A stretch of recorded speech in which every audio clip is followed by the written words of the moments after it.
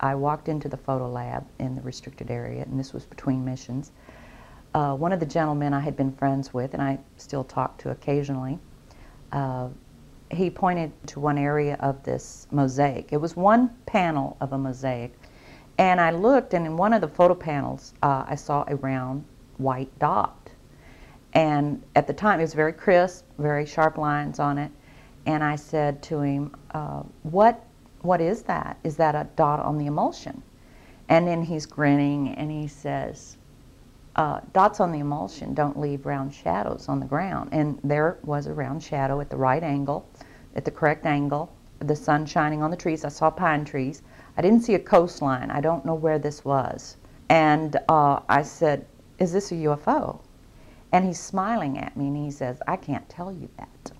I can't tell you that. What I knew he meant was, it was, but he couldn't tell me.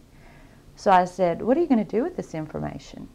And he said, well, we always have to airbrush them out before we sell them to the public. In 1965, they had problems with a piece of electronic equipment that was bottlenecking their production of photographs. I was taken into the laboratory where the equipment was malfunctioning.